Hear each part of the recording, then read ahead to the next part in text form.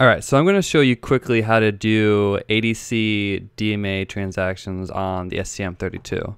So what we're going to do is we're going up the analog, use our first ADC, and I'm going to use PA1 and PA2. They're on channel 6, channel 7.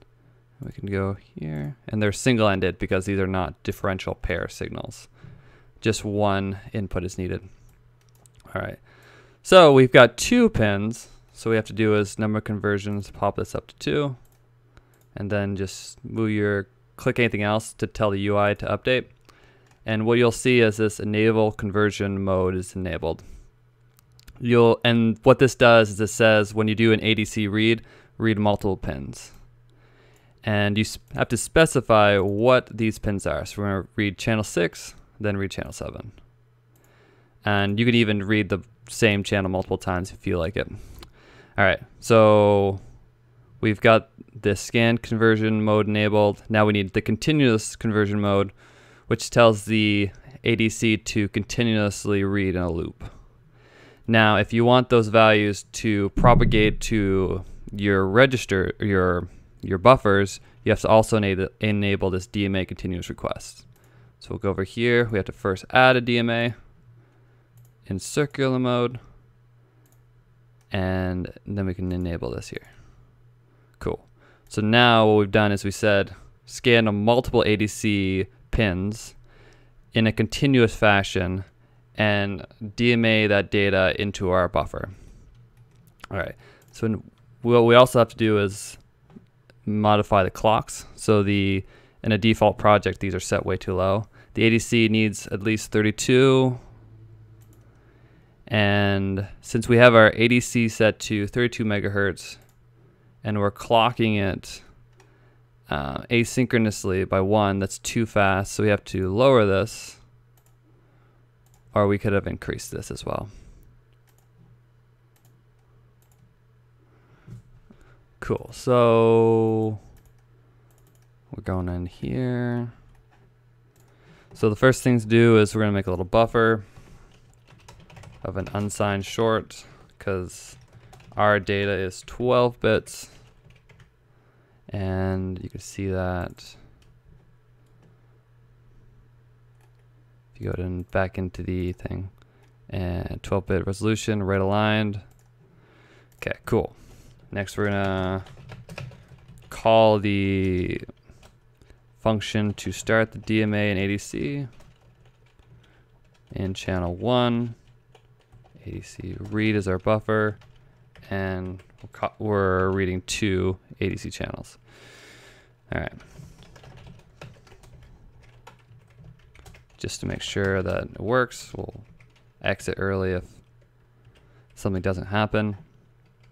And since this value is not in some global scope, it will be removed from the stack after this function call. So I'm just going to put some code here to make sure it actually continues to be available to view.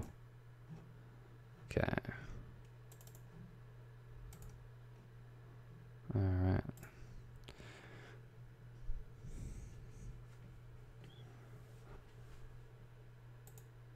Okay. So right now the pins are floating, which you can see right here. They're right down in the bottom left of the board. So what I'm going to do is I'm going to add one to 3.3 and then the other one to ground.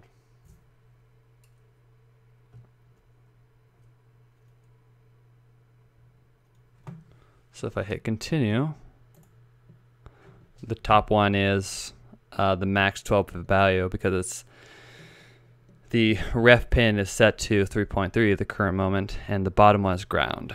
So if you see me switch this,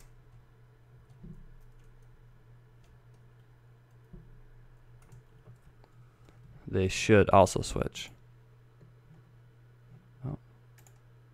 Yeah. And if you want to see what happens when you go above what you should be, you'll see this number right here. It'll basically start to wrap around. So I put it into 5 volts.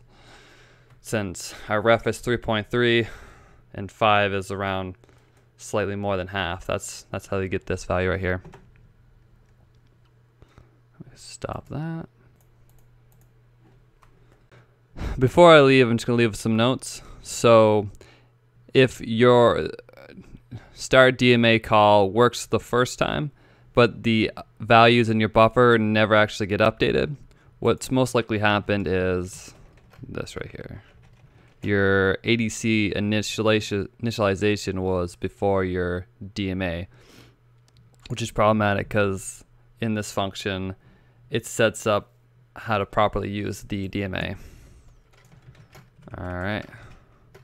Other important things are in your IOC, this is what an STM32 looks like, but it might not be the same for some of the lower end chips.